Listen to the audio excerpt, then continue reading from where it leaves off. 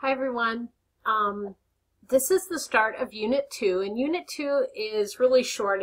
Actually, it should be part of Unit 1, but that makes Unit 1 really long, so I kind of split it off, and we're just going to spend the next 3 weeks, you can tell by the dates here, talking about bonding. So the things that you learned about the structure of matter in the last few weeks of Unit 1, how those electrons, the geometry, now they're going to come into play in bonding. So week 9, it's your introduction to bonding. Going to go on in here and talk about one of the things that you have to do this week is turn in a bonding metaphor. So I'm going to give you an example right now because we're going to talk about ionic and covalent bonds. An ionic bond, if you could imagine two people having to share an umbrella.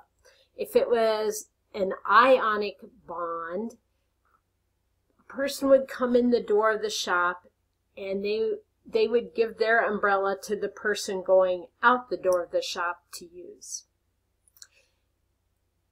If it was a covalent bond for that umbrella, the two people would walk down the street together, sharing the umbrella. So that is my bonding metaphor for ionic and covalent bonds. You will need to turn one in at the end of the week. So let me just go over the other assignments this week. There's quite a bit. There's some reading. You're going to read sections 1, 2, and 3 of Chapter 6, and those are on bonding. So the check for understanding questions on both of those are fairly quick and short, and those are designed to make sure that you guys are understanding what you're reading. The other thing is a virtual type lab that you will do on this site called SAM, Chemical Bonds. I do just want to point out to you guys, on the SAM Getting Started page, I have made a spreadsheet where I've given you all of your logins. You all have the same password, but use your login.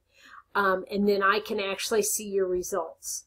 And here are the system requirements. You will need to make sure that you can do those, and you do need to have Java enabled. So those all work. I have run the site, so you are responsible for making those work, and there is the link to help you.